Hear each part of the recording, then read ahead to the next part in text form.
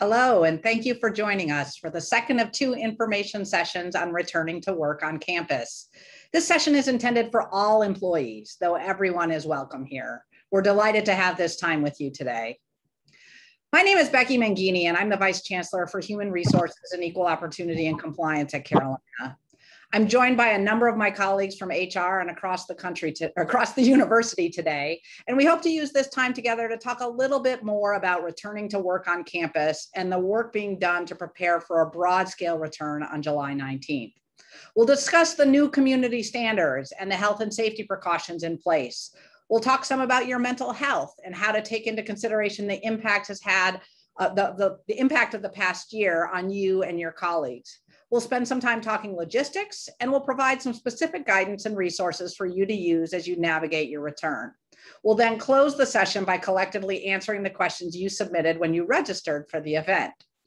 Before we begin, however, I want to point out that because this is a Zoom to YouTube event, we are not utilizing the chat function in YouTube today, but rather we'll go ahead and answer the questions you submitted in advance of the event. So please do not go ahead and try to use the chat or quick Q&A section of the YouTube program. That will not work today.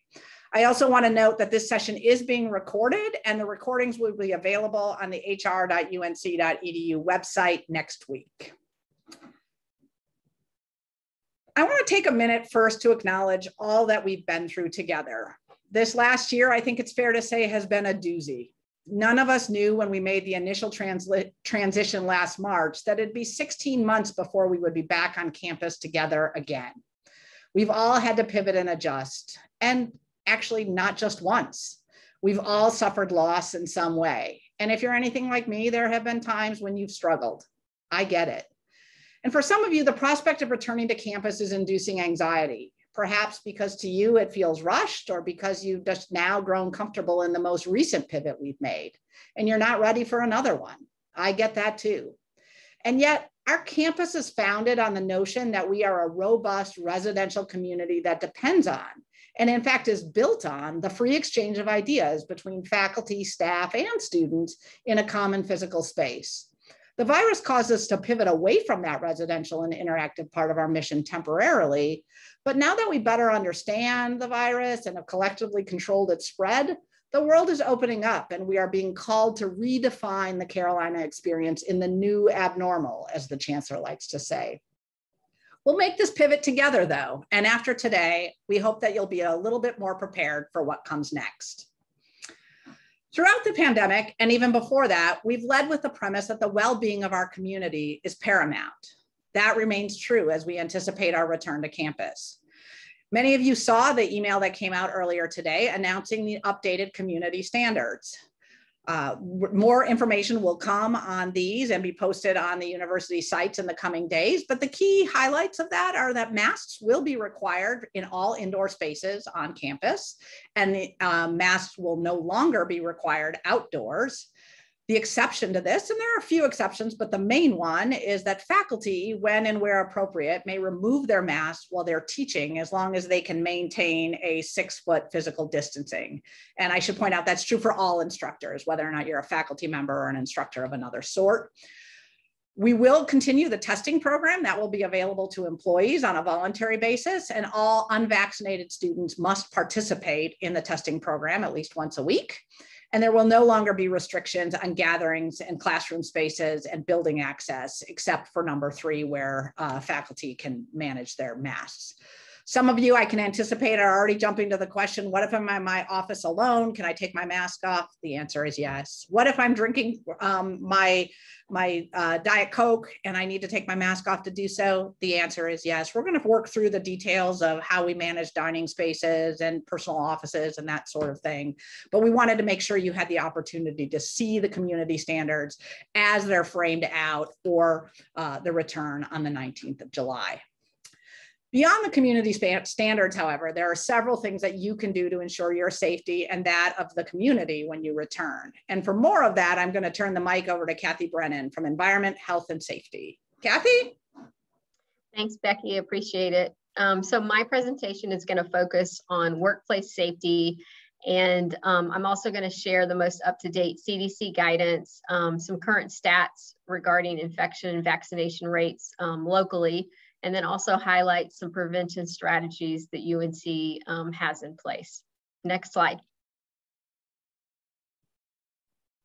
All right, in terms of CDC guidance, so UNC's been following CDC guidance throughout the pandemic.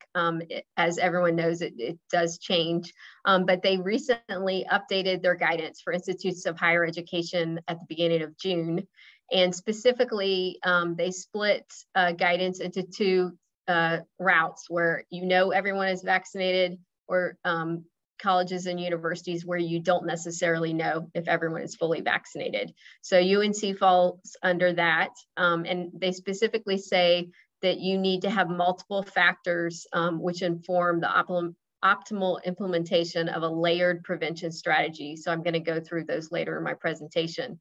But the primary factors that you need to look at before you do that is the level of community transmission, COVID-19 vaccination coverage, whether or not you have a robust screening testing program, and then also making sure that you're tracking any local COVID-19 outbreaks or increasing transmission rates.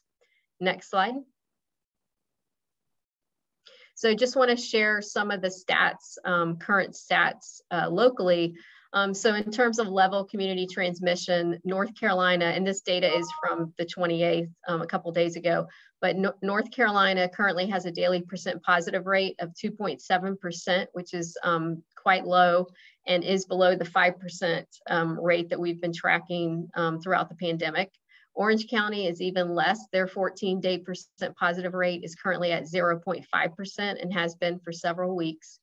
And if we look here at Carolina, our Carolina Together testing program since the beginning of June only has a 0.04% positive rate, which is extremely low. And just to let you know on some specific numbers, so we've only had 2 student positives since June 1st, and then 3 employee self-reports since June 1st. So just like the rest of the country and also North Carolina, we're seeing our rates significantly decrease over the last couple months. Next slide. And then in terms of vaccination, so if you look at the table on the slide there, in the United States, we're currently about 46% of the total population is fully vaccinated, and about 54% is partially vaccinated. Here in North Carolina, it's a little less, so 42% fully and 45% partially. But if you look closer to home in Orange County, we are actually one of the strongest counties in the state in terms of vaccinations. We're currently at 62% fully vaccinated and 64% partially vaccinated. So for vaccination coverage locally, we are very strong, and that's a good sign for us. If we have launched an employee self-report form, and we've only received about 27% of employees reporting that they're vaccinated, but we assume that this is probably much lower than what is real. We are assuming that we're probably around 50%. I do want to let people know, if you haven't reported your vaccination yet, vaccination status is never shared with your supervisor or with departments. We really are using this for a broad picture of our campus rate.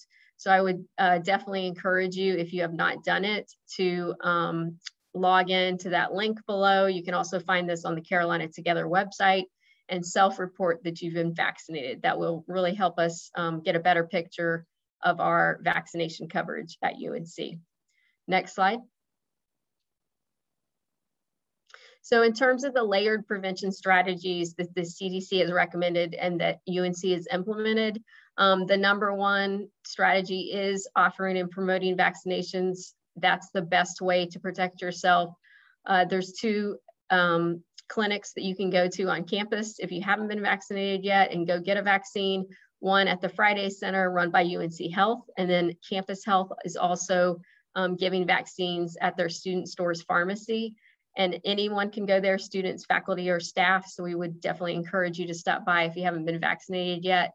I'm sure most of you have seen that the students are attesting to their vaccination status as part of their registration for the fall.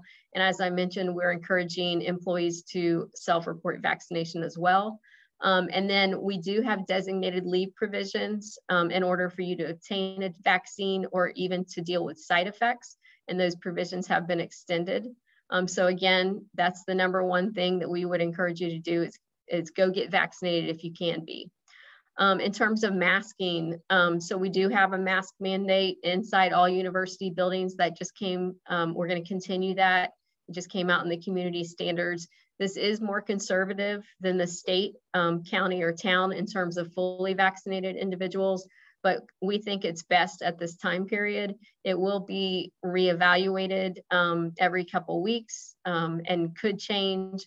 But we do believe that we should have a mask mandate inside currently. In terms of physical distancing, we are going to continue to promote that through signage, even though that's being eliminated.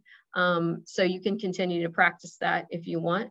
And then for hand washing and respiratory etiquette, we again promote that through signage. We're making sure that we have enhanced cleaning in our bathrooms to ensure that we have soap and paper towels that are stocked so people can wash their hands, and then also have the hand sanitizer stations and hand sanitizer throughout campus.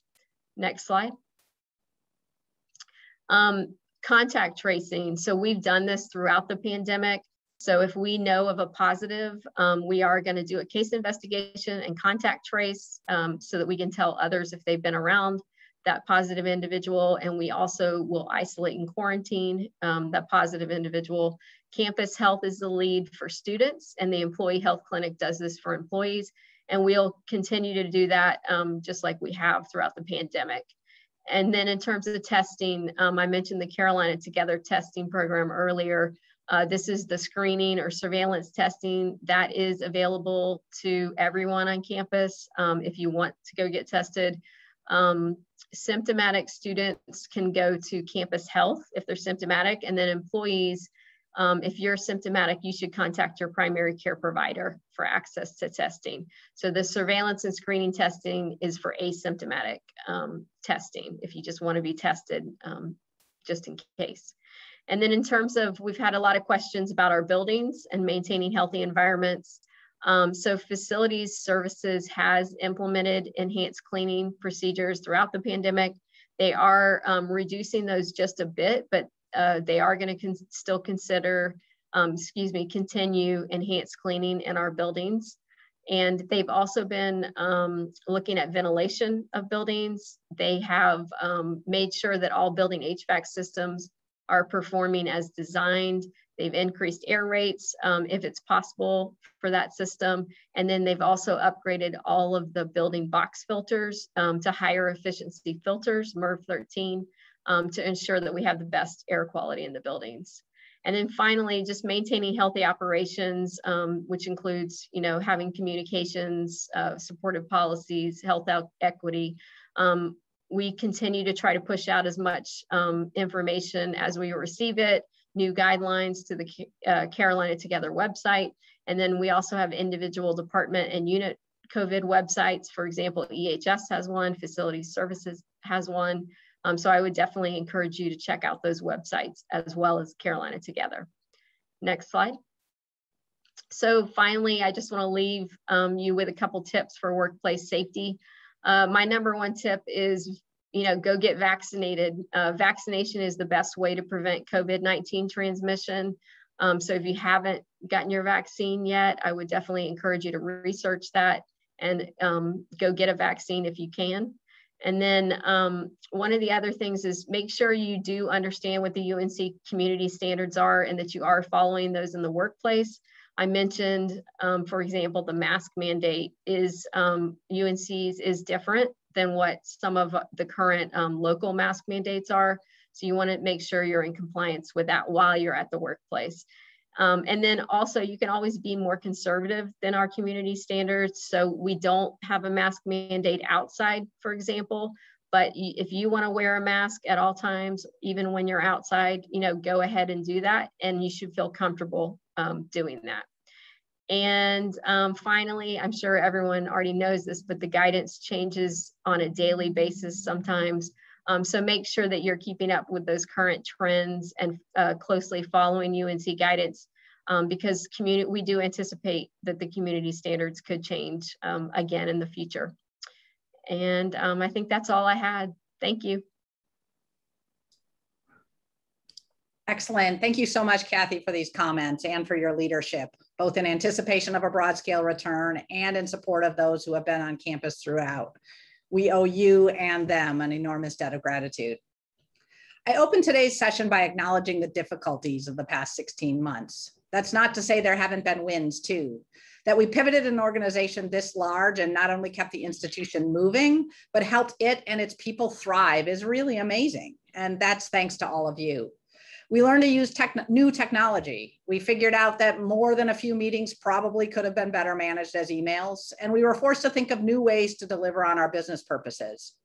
As we return, we know that not everyone is in the same place, and we know that the last year has been tough for lots of reasons well beyond the pandemic as well. It's important that you all consider the mental well-being of yourselves and that of your colleagues as we anticipate the return. And to help us along on that front, I'd like to introduce Dr. Nadia Shargia, an associate professor in the UNC Department of Psychiatry and the director of the Taking Care of Our Own program. Dr. Shargia? Thank you so much for the introduction. And truer words were never spoken. If you can move to the next slide, please. So I just want to take a little bit of time today just to make sure we're coming together around this similar message and the similar understanding. First, I want to state that it is normal to feel apprehensive and to feel many different feelings, some of which we may not always be able to readily recognize or identify. But we've been living in a world that has seemed almost foreign to us for over a year, a world that has required constant change in all parts of our lives. And this year has beyond been dominated by so many external forces, decisions that have left us fatigued, when often there have not been any absolute rights or wrongs of how to make these decisions or what is even the best decision. We have felt so many things, so many feels. It could be nervous. We felt scared at times. We may still be feeling some of these feelings. We may also be feeling other things like being fragile or overwhelmed. Yet, we did this. We figured it out. Many of us didn't even realize we were recognizing and solving problems, but we were. And there's merit in that to embrace and not forget. We learned a lot. We learned a lot about ourselves, a lot about our families, sometimes more than we want to know about our families if we perhaps bubble together. But we also learned more about our needs. We adapted and we changed. And it is important for us to recognize these strengths, to stop and acknowledge where we have been, but also embrace where we are at this moment and take that into consideration when we think about where we're going next. There are learning points about ourselves in all of our realms, our professional world, our personal world, our social world, and we can strive to apply these learning points as we're shifting again. I know change can be bittersweet. I know there may be concerns or worries that any of us are having about the upcoming change, and that's okay too. Anxiety or stress is uncomfortable, but it can also be helpful. It can help us adapt. It can help us prepare. There's also benefit though in trying to understand where the anxiety is coming from and why we feel this way, what underlies it for any of us, because the what and the why, even though the experience itself may be common, how we got there is very unique to each and every one of us. Next slide, please. So there are steps that we can all try to take to help ourselves and those around us move through and adapt to the ongoing current changes. Being flexible is key, both with ourselves and with others. Decisions that are made for one situation may not work for everyone. We're all coming from so many varying places and backgrounds. We have different motivations, we have different needs. one may not be able to guess or anticipate what is important to one versus what might or might not be important to another. So flexibility, when and where we can find it, is key to any period of transition and change. And that means being flexible, not just with ourselves, but with those around us. And then acknowledge what you're feeling rather than deny it. It's important that we validate ourselves and how we're feeling. We often deny our needs and feelings and we can belittle them, but we actually do better when we can cut ourselves some slack. I often ask folks in conversation, would you give yourself the same advice that you give to your friends? Unfortunately, the answer is it's different usually, but should it be? It's important to acknowledge that we are just as deserving, that we deserve to show the same kindness and compassion we show to others to ourselves. And we actually feel better when we do this. And then communicate. We need to talk about how we're doing and what we need. Others can't guess or assume as much as we sometimes think they should know. Talking, opening up, asking questions will bring about understanding that can help change just more unknowns to knowns. It helps people understand us better, which can help then identify ways to understand what are problems and what can be possible solutions. But I also want to remind to communicate means that not only are we talking, but we're also listening. I encourage all when someone asks, how are you doing? Be honest with your answer. And when you ask someone how they are doing as well, be open and try to listen. Embracing optimism where we can also go a long way. I know change is hard. We can all embrace that truth, but there can be benefit and there can be good on the other end. Sometimes it can help to reduce our stress if we can work to embrace hope for positive outcomes. There's a wealth of research that embraces positive psychology. We have learned so much and come so far this year, and not everything was rosy and not everything was wonderful, but not everything was as bad as often we feared or worried that it might be. And my own sense of optimism with times of change, well, there's opportunity for improvement, and that's something to hold on to. And then to stay present. It can take work, but there is merit in trying to avoid losing ourselves to the what ifs, to try and focus on the what that is in front of us instead of anticipating the what ifs that might occur. Worry can be a consuming emotion. It can deplete our emotional energy. We benefit from defining as many knowns as possible, and that can help alleviate a lot of stress and a lot of anxiety because we can practice more acceptance. I encourage those around me, and I encourage myself as well, to spend time thinking about what gets my stress, but what deserves my stress, because often those are two separate things. And often I find myself getting in that my own spiral of the what ifs that often don't deserve my stress because they're not the real. I hope we can all embrace and come together the learning points from this past year and avoid automatically falling back into old habits that may not be our best habits. Relying on our old habits can mean that we're not focusing on the helpful things that we've learned about ourselves, our workflow, our motivations, and we can bring those insights into this next phase of our lives. Now is a time to put trust in ourselves and also trust in those around us as we move from the here and the now and we get to the where we're going.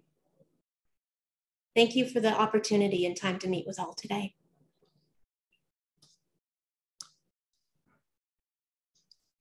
Thank you so much, Dr. Shargia. These are excellent points for all of us to consider. And I personally can't tell you how important it was to hear these things at this moment.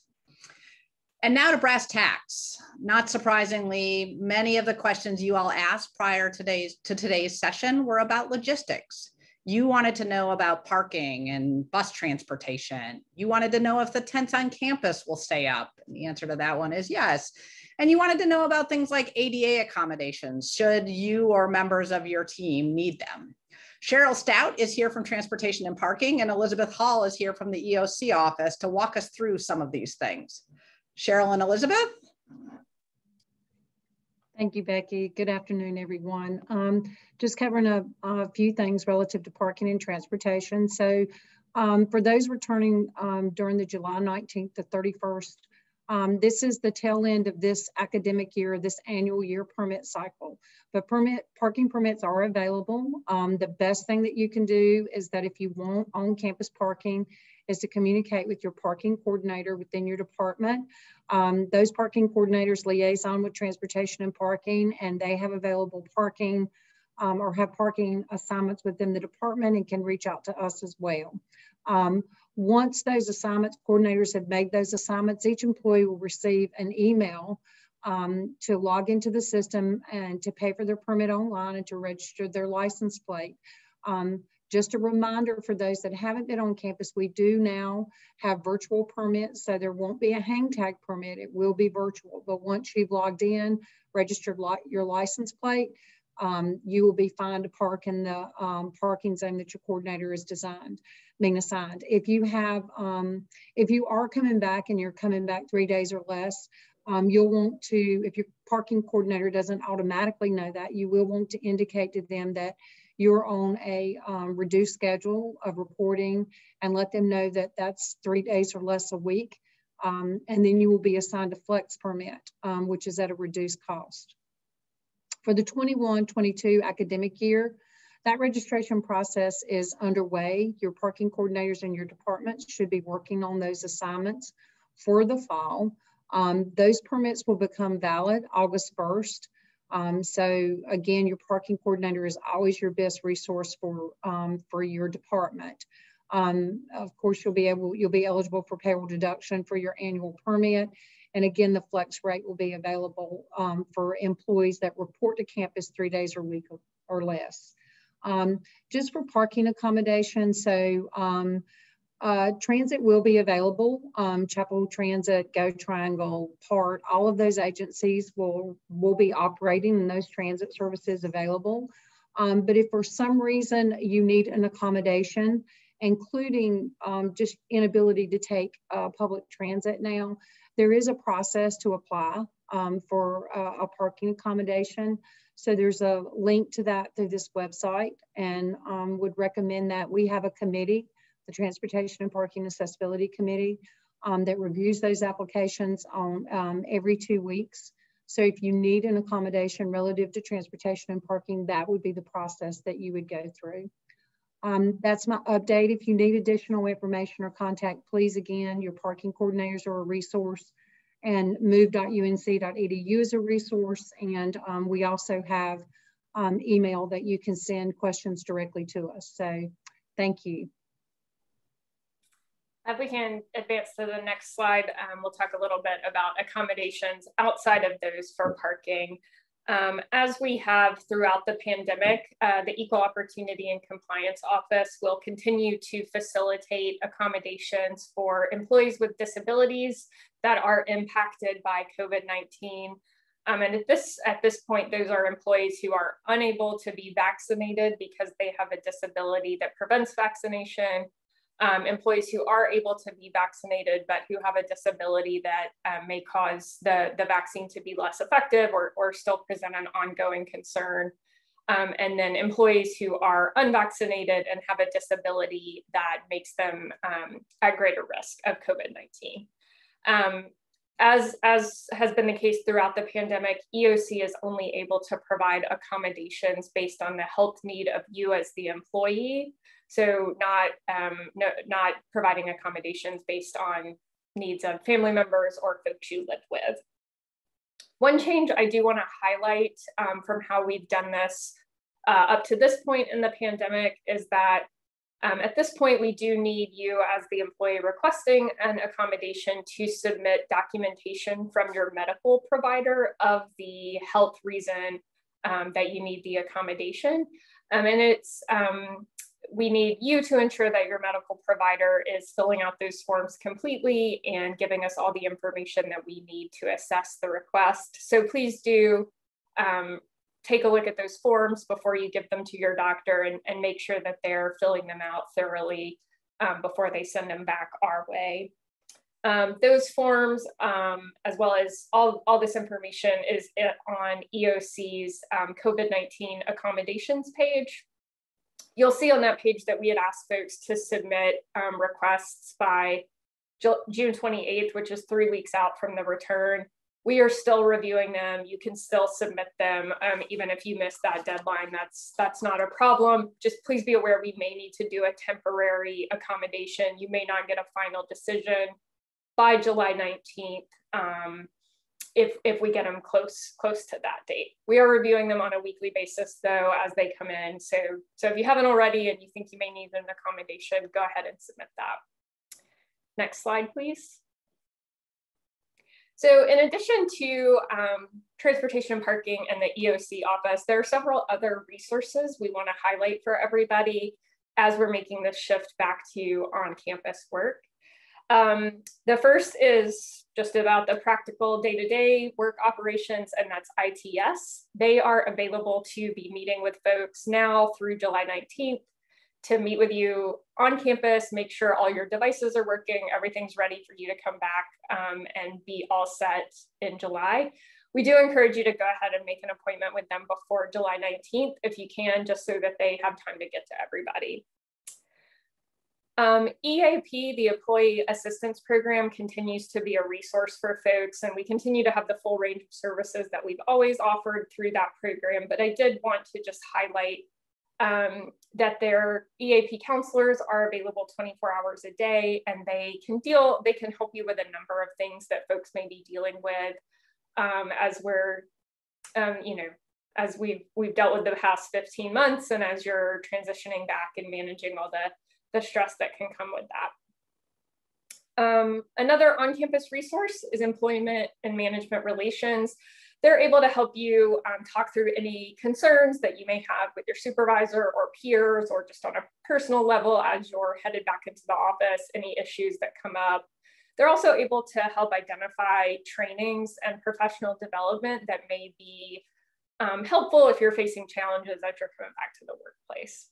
So we encourage you to reach out to them as needed.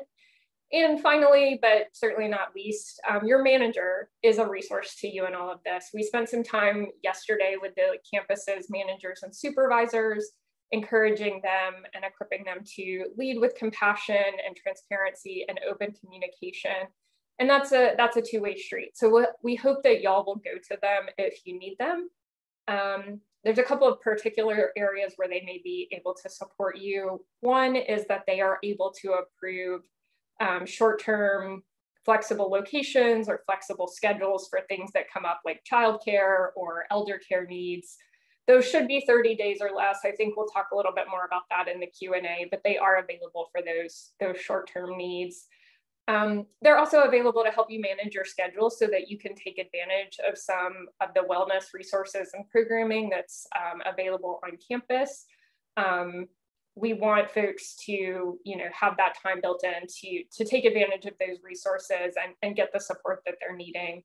And we've encouraged managers to help you build that into your day as you need. So please contact them for help in that regard. And I will turn it back over to Becky for the Q&A. Excellent. Thank you so much, Elizabeth, and to you, Cheryl, as well. So now what? You've got the information. What should you do with it? Well, the short answer is use it to help sort of navigate and prepare for a return on July 19th. There's a lot more to that though, and I get that. And we'll talk a little bit more about your questions in a second.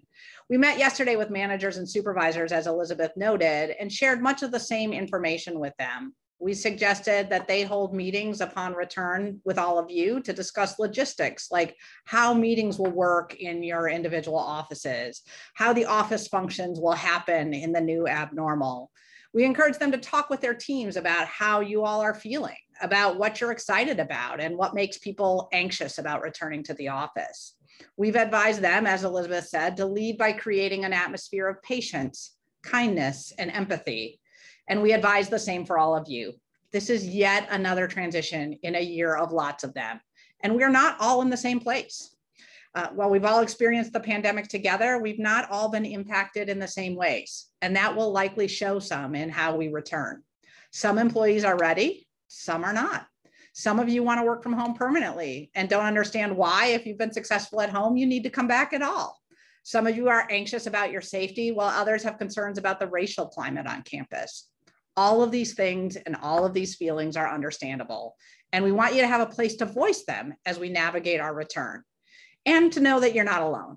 We have lots of resources available to help, and we'll continue to post more on the hr.unc.edu return to campus work, return to work on campus website. There we go. Also, while masks are required in all indoor spaces initially, we also want to support and encourage an environment where employees have agency in their feelings of safety. If wearing a mask, as Kathy said, outdoors feels best for some people, great. If going off site to lunch makes someone on your team anxious, raise your hand and talk through what might work better. And likewise, if there are things we can be doing in the office that borrow from the lessons we learned during the pandemic, what are they and how do we make them happen? These conversations do not and cannot always be led by your supervisor, as he or she won't always know what you're feeling or what your thoughts of the issues are.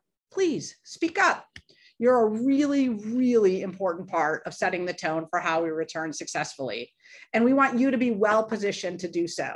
And we recognize that a lot of this is hard and fun and scary all at once. Together, we get to help define the new abnormal for Carolina, and we're here to help. As I said, there are lots of resources available, and our colleagues, as Elizabeth noted, in ENMR stand by at the ready to help assist you as you navigate the weeks and months ahead. And with that, let's transition to the most important part of the program, your questions. I want to start by saying we've reviewed the questions you all submitted. There are far more than we can get to in the remaining 24 minutes. So we have chunked them into themes, and we're going to try to go ahead and address them. We're going to also make sure that we continue to provide updates on that website, like I said, because we're not going to get to all of them today. So please check back often. And as Kathy noted, some of the guidance and some of the news is changing regularly. So if we have to make changes to these, we'll let you know just as quickly as we can. So I'm going to jump in. The way I'm going to do this is I'm going to read a question. If it's an HR or a general question, I will likely answer it. If it belongs in sort of the bailiwick of somebody who was one of our presenters today, I'll punt it to them. So let me start with the first one, which is a question I've heard a lot. Why, when we have been successful working remotely, do we have to come back on July 19th? What's the push for having us come back so early? Why not August or September? Totally fair question. But also one that I think I started by addressing, and I will sort of repeat what I said, and that is the University of North Carolina at Chapel Hill was founded on the very notion that we are a community of learners who really work best when there is a free exchange of ideas between faculty, staff, and students in a residential community. Could that change? Sure, it sort of did during the pandemic, but it was temporary. Were we successful? Remarkably. Should it stay that way in exactly the same fashion moving forward? We're not sure. And I think it's a fair question. We are anticipating bringing back the largest freshman class we've ever had on campus. And we're going to bring back a sophomore class, most of whom have never been stepped foot on campus. We're going to have 30,000 students on campus this fall. And the idea that we can, while we've been successful working remotely, continue to deliver on our mission while continuing to work at a full capacity of remote seems a little bit presumptive. And here's an example I'll give. It's not going to answer all of your questions, but here's an example. I was talking to a colleague in the libraries who said, you know, one of the things that's worked remarkably well during the pandemic is we started doing online sessions with students to be able to do their library research, to sort of make an initial inquiry. And they have been totally successful and the students love it. That's fantastic. That's super. But we had 3,500 students on campus and a whole bunch of people remote. And now we're going to be back in a residential setting with 30,000 students here. Do we know whether all 30,000 students will still choose to do an online library visit? Or do we think that maybe it's going to be a bunch of people want to come into the library and spend some time working with a librarian in person to do some of the initial inquiry, and then others will continue to do online? let's assess what that breakdown is and then build our workforce to match it, as opposed to making the assumption that we can go entirely online. Now, many of you are going to say to me, but my job is not one of being an institutional librarian. Totally get it. But I think if we go back to the fact that our core mission is providing the free exchange of ideas in a residential community, we all accepted jobs that were part of that mission with a residential focus. And so we're going to go back to that. It's not going to look exactly the same as it did pre-pandemic. There's no doubt things will be different for all of the reasons we discussed today. And I'm hoping we can learn from some of the things that we did during the pandemic. And I'm hoping some of those meetings no longer have to be meetings, but we can make them emails, in fact. But I think the idea is that just because we were all remote and we were successful that way doesn't mean that that's a full fit for when we come back. The next part of that question is, why do we need pilot programs and who can participate in those? Today's session is really about the return. So we're going to spend less time talking about the pilot programs, but it is true. There is a pilot being offered that we sent out to deans and vice chancellors to ask them to review at their request, to review their workforce and identify areas where the business need might be such that some people could have flexible schedules or work locations to meet the business need. And we could test some things that we might put in place in a longer term when we look at a more flexible work arrangements policy moving forward. The deans and vice chancellors have been working on submitting those. Those are to be driven at the business unit level, not by the individual employees, because we're trying to figure out things like, how do we build the infrastructure to support a hybrid model? Right now, if some people have been really successful working from home, but they took their chairs and their computers. And if they want to work on site 2 days and then work from home 3 days, how do we manage if they don't have a chair and a computer? Likewise, we've got the questions of parking that Cheryl talked about earlier, or what do we do with the technology about having some people on site and some people remote? And then how do we ensure there are mentorship opportunities or professional growth opportunities? We've got to figure some of that out before we look at a broader scale program. All right, so the next question is, how will you make sure that people who work in cubicle environments are safe? And what about crowded work environments? Well, as you know, and as Kathy talked about a little bit, the guidance has changed pretty dramatically over time. And we continue to hear from our public health experts that the single best way we can keep ourselves and our community safe are to be vaccinated and wear a mask. So cubicle environments are less of a concern. There are no physical distancing requirements here or as largely part of the CDC guidance moving forward. But if individuals are concerned, the idea that we have a mask requirement should help. Again, the biggest piece of advice we can give is that people get vaccinations. Now, if this remains a concern for you, we encourage you to talk to your supervisor. Having concerns about the safety of your space is not a reason to coordinate a remote work arrangement, but there may be plans that your supervisor can make to see if there's another location in your building. There may be an opportunity to arrange regular breaks so you can step outside and take your mask down. There are lots of other ways you can work with your supervisor to ensure that your well-being is taken into consideration as you navigate the return. Somebody asked about, will any PPE or protection continue to be provided to on-campus employees? When will we be contacted by our individual departments with specific instructions on how to return? So we have asked individual departments to continue to reach out to employees with plans moving forward. Several people have asked about the provision of plexiglass. That is not something we anticipate providing in work units moving forward. Kathy, I'm going to defer to you to answer whether or not there's any additional PPE being delivered on campus in the fall. Sure. So the community protective equipment that was passed out kind of at the beginning of the pandemic with the Carolina branded mask, we are not going to be providing those in the future. If your PPE is required for your specific work that you do, so for example, if you work in a healthcare setting, we would be providing that PPE, but that's true whether or not there's a pandemic or not. So none of the community protective equipment, like I said, that was passed out earlier is anticipated to be provided anymore. Thank you, Kathy. The next question is one, it says, how are we dealing with staff who need to share offices or open cubicle spaces and we don't know if everyone is vaccinated? And is there a way to make mandatory testing available for staff who are not vaccinated? This is an excellent question. And as Kathy noted, or actually, I don't know whether she noted it or not, we are not allowed to ask people if they're vaccinated. People can self-attest, and we are asking people to attest whether or not they've been vaccinated, but we cannot ask them directly if they have been vaccinated. And you are not to ask your colleagues that in the workspace. So the truth of the matter is you won't know if everyone's vaccinated. Your best protection, again, from our public health experts, is for you yourself to be vaccinated and to wear a mask.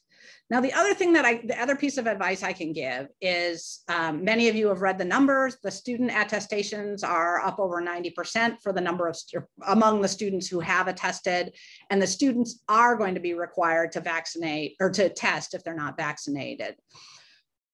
Right now, as Kathy noted, we only have about 27% of employees who have noted that they have been vaccinated. The single best piece of advice I can give you is to go in and test yourself.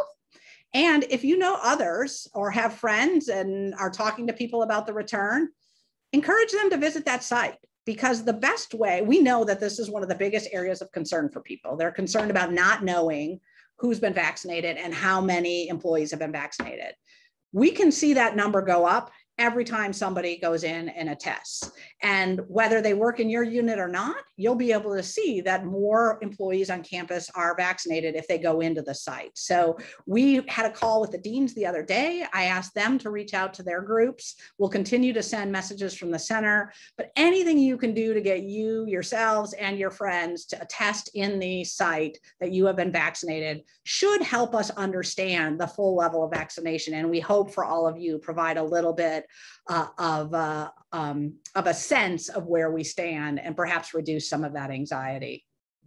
Unfortunately, there is no way for us to make testing mandatory for those who are not vaccinated, because we are not allowed under state policy to ask to make a requirement for vaccination and or to create a requirement that's associated with a policy of that sort. So there will not be required testing for staff who are not vaccinated, though we would encourage any employee who wishes to receive asymptomatic testing to go ahead and do so. I'm going to throw one more question over to my colleagues in parking, and then I'm going to ask Elizabeth Hall to pick up the monitoring of questions after that. Cheryl, this one's for you. For employees who take public transit to campus, will lowered capacities on those options be considered when negotiating whether an employee can remain remote longer? And will employees be forced to pay for parking if they can no longer take public transit due to reduced capacities? Many employees take public transit because they can't afford to park on campus, and there seems to be some reduction of routes, which makes returning somewhat difficult. So through the 19th through the 30th, there will, Chapel Transit will continue to run 14 of the 21 typical routes that they run.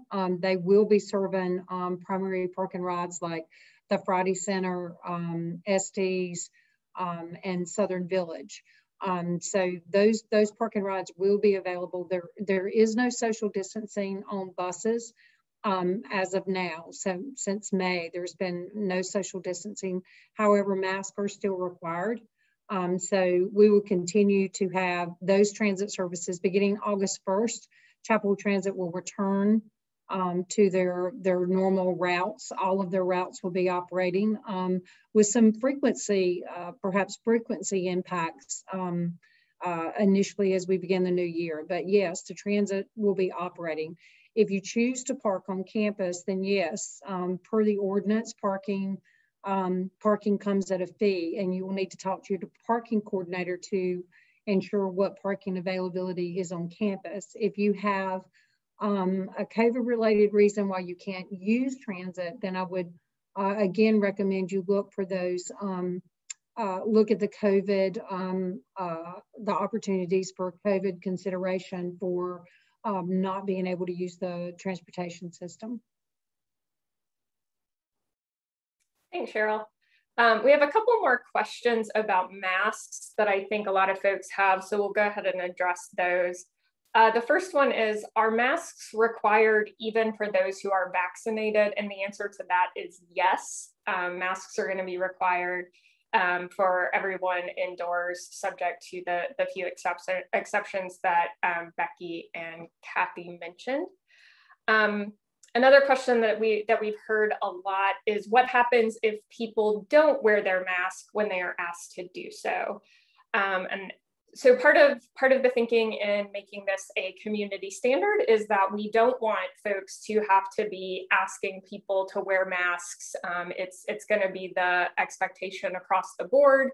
That said, if someone comes into your office, into your classroom, into your space and is not wearing a mask, you know, we don't want you to have to feel like you are the ones enforcing that in any way. You certainly can politely remind folks of the community standards and ask that they put their mask on, or you can talk with your supervisor or ENMR if you need support in ensuring someone is wearing a mask in your space. But again, you know, that would just remind everyone there that taking those steps for yourself, getting the vaccine if you're able, and wearing your own mask are going to provide a lot of the prevention and protection that you need. So I think we got a couple more questions for EHS, and it looks like Kathy is still on. So Kathy, a couple questions for you. What is being done to improve the ventilation in university offices? And I think you touched on this one, but if you could talk about any extra cleaning of buildings and offices in high traffic areas now that traffic's going to be increased on campus. Sure. So I mentioned in my presentation about facilities, services, really taking a deep dive and look at our HVAC systems in all our buildings and where they can make improvements for the air change rate and also filtration. They have done that. They'll continue to keep an eye on those as we open up to make sure that our air quality is as good as it can be in the buildings. And then in terms of cleaning, so the CDC has updated their disinfection and cleaning guidelines for workplaces, which basically has reduced the amount of disinfection that you have to do. So we are not doing as much as we were doing at the beginning of the pandemic, but we still are doing enhanced cleaning.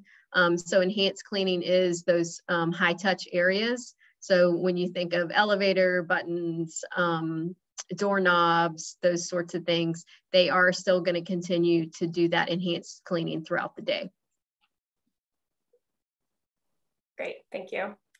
So another question that we got was, where can we go if we have concerns about the safety of our work environment without the risk of retribution? Will there be designated individuals at the department level to go to for safety concerns and questions?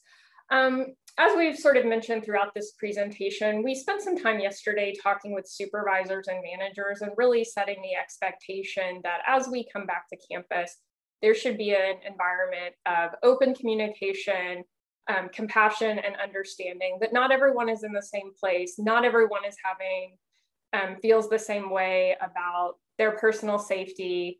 So it's going to take time, and we need to be understanding and open to where everybody is and treat each other with some kindness and understanding. So all of that is to say, for most units, the designated individual to take and address safety concerns is going to be the manager, unless your manager has communicated that there's someone else in the office or unit that is handling that. If, however, there is a concern, you feel you're not able to go to your manager or supervisor, or you're not getting the information that you need, you can certainly go to either ENMR or EHS, depending on what the particular safety concern is. If the safety concern relates to a disability that you have, you can certainly, we would encourage you to come to the EOC to talk through what accommodation options might be possible.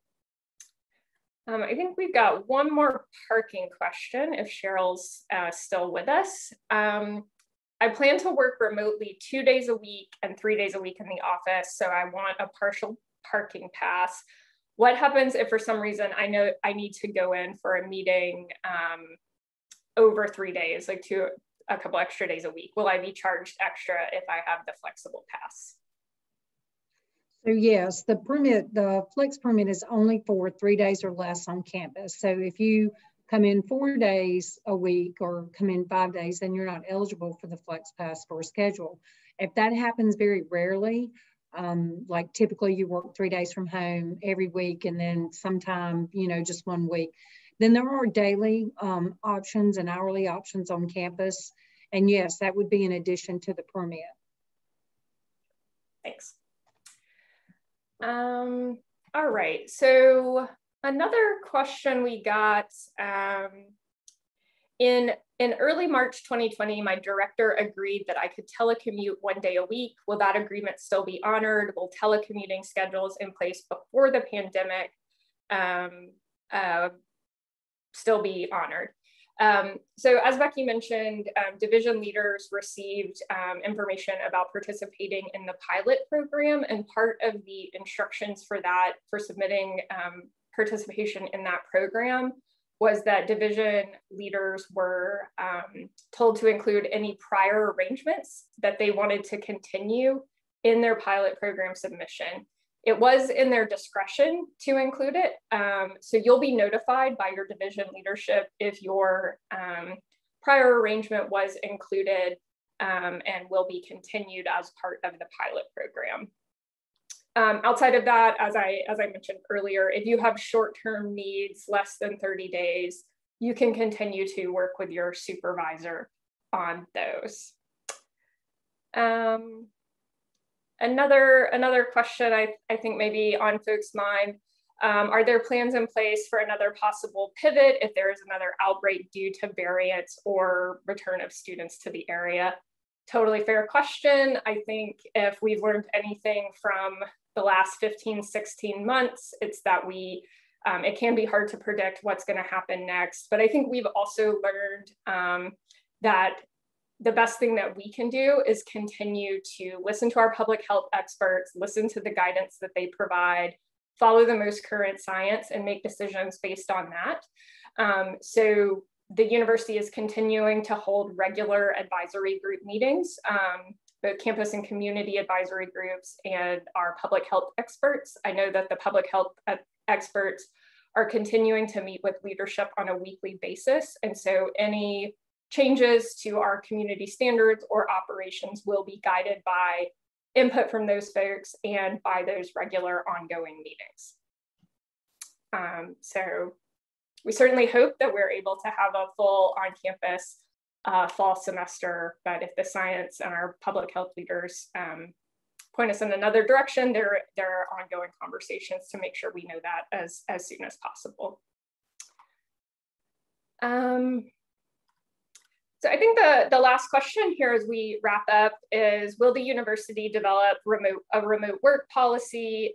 If so, how is it assessing what that will look like, and when can we expect that to be in place? As Becky said or alluded to, we are using the fall to assess this new normal and what it would take to get an infrastructure for a larger hybrid campus operations in place. We have folks across HR, across units who are talking about these questions and thinking through what this might look like. And we certainly encourage you to provide feedback to your HR, to groups that are working on this policy, on how folks are using your services as we transition back to campus and how things are operating. I think that you can expect more information about the development of any policy or plans for post-fall. There should be updates about that on the HR website. So more to come on that, but that is something that we are in conversation about. So I see that it is getting close to our time here. So I just want to thank everyone for taking the time to talk with us today, to submit your questions, to give us some of your time.